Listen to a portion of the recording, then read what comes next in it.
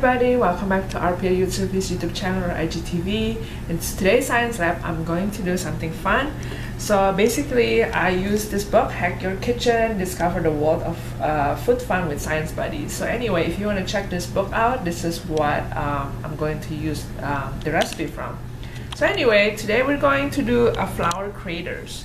So what do you mean by flour craters? You probably haven't heard of it. But before that, you need a baking dish, but if you don't have a baking dish, you can use plastic container.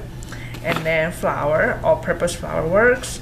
And then you need cocoa powder. It doesn't need to be fancy, any kind of cocoa powder. And sifter, I just have a giant one like this, but if you have like the small one, that's good too. And then bowl.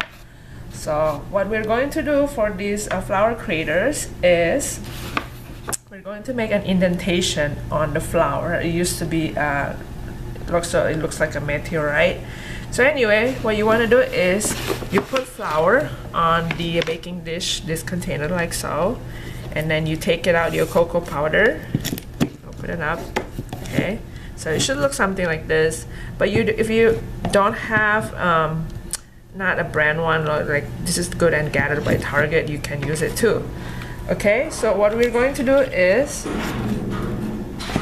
we're going to put the sifter over on the top like that, so flour, and then you put your cocoa powder on the top.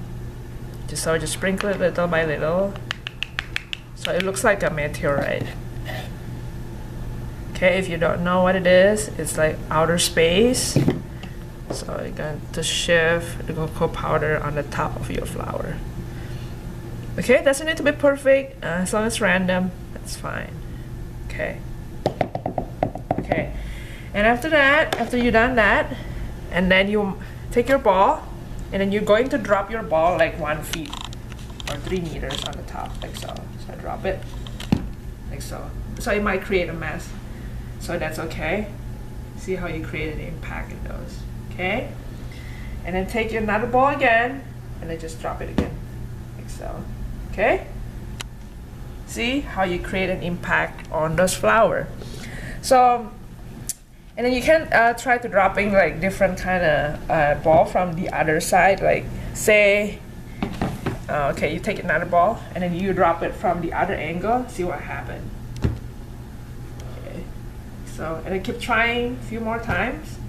It will make a mess, but that's okay. So you can create the indentation of it in flour.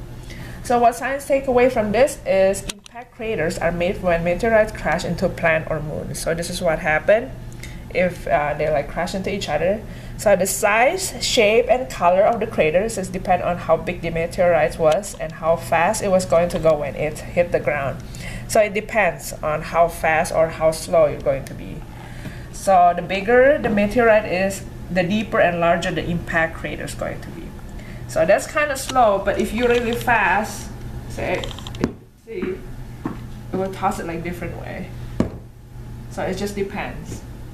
Okay, so yeah, that's our science experience for today, is making a craters. I hope you try this at home. I know it will be really fun, and then it will be really messy. So just, you know, in your kitchen area and stuff. And then, so until next time, I hope you watch our Make It Monday or Story Time. If you have a question, please let us know and comment down below, and then I will answer it as soon as I can. I hope you have a good day at school, and I'll see you next time. Bye for now.